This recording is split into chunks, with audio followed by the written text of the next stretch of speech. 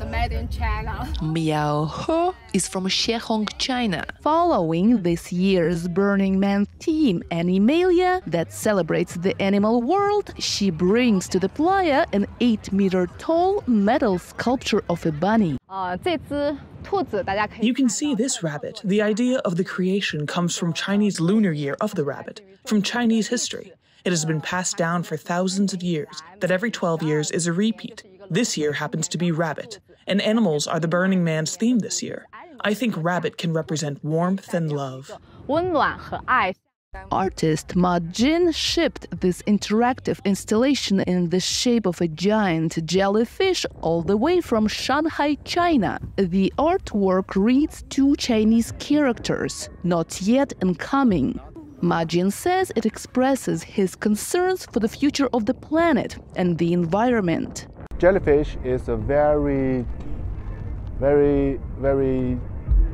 simple animal, but it needs water, will be very clean. It can be live. So if we have a very nice future, we need protect our water. Nikki Xiong, an immigrant from China now living in San Francisco, created this piece called My Heart Will Go On, inspired by the Titanic theme song of the same name to honor the resilience of people's kindness in tough times like the pandemic, and to fight the stereotypes that she says Chinese people are often subjected to. Because of the news, there are some impressions formed about China and Chinese people, and I think it's important to use art as a tool to express and let them know who we are and what we care about and what we're passionate about, and we are just connecting as a human, on the level of just everybody regardless of nationality and race. Xiao Xiaodao from Yunnan province in China brought an 8-armed Noja, a figure from ancient Chinese mythology with 3 heads and 8 arms playing with fire.